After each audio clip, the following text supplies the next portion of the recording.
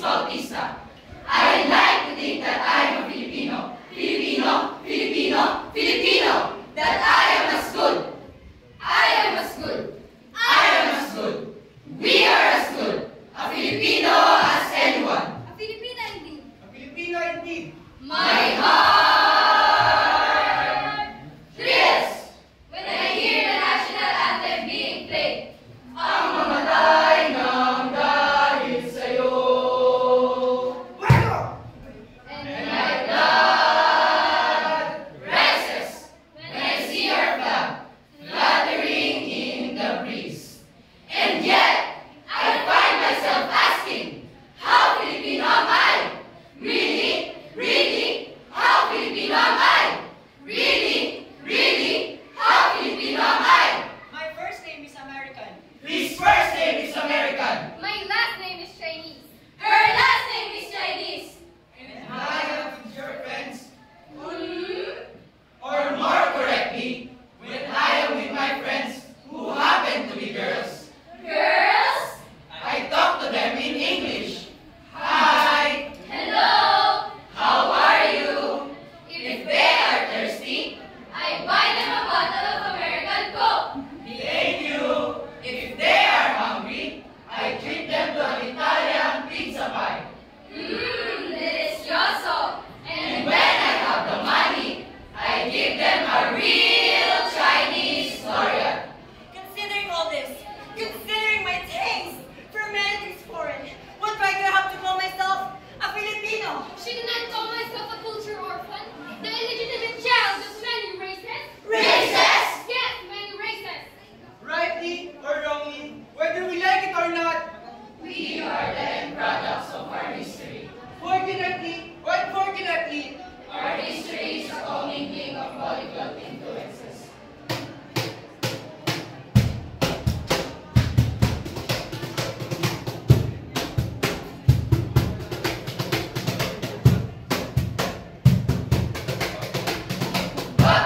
Malayan! Magpakabal.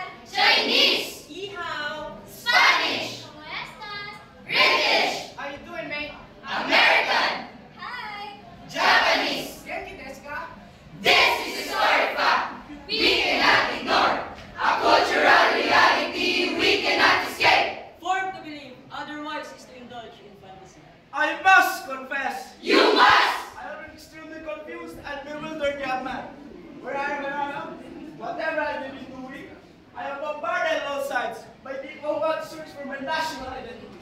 Tell me the language I speak should be replaced by Filipino. They urge me to do away with things foreign.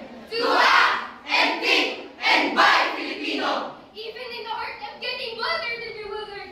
Be bothered and bewildered. Be bothered and bewildered. Be bothered and bewildered. Be bothered. Getting bothered and bewildered. The writer should use Filipinas as medium. The Nationalist pride.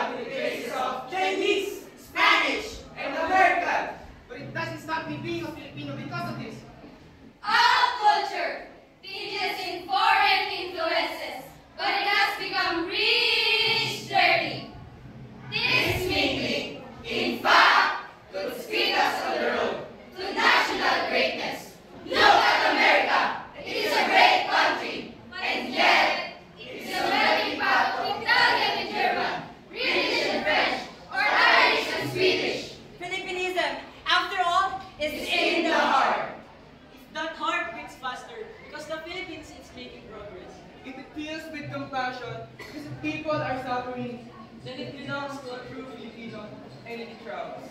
With pride in our past, if it pulses with awareness of the present, if it beats with awareness in the future, then we could ask for nothing. Morally things are unimportant.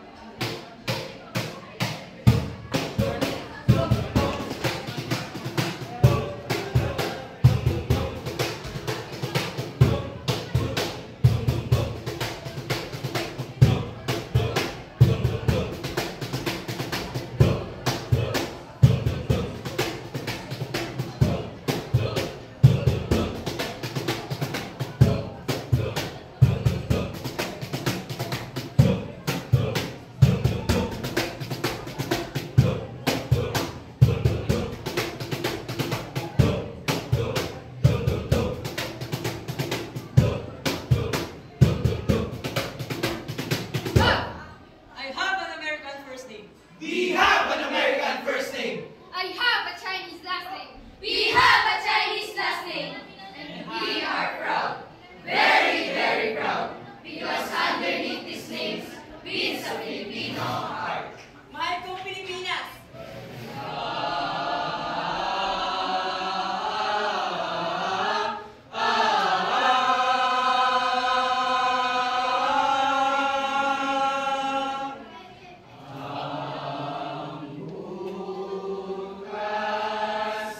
Ay nasa ating mga kamay. Ngayong manggi ang kulay mo. Lugod pawis sinalay mo, di ka na maapi. Ngayon at kailanman, ibig ko sa'yo, inang bayan. Inang bayan. Ibig ko sa'yo, inang bayan. The Anatomy of Filipino by Professor Felix Bautista.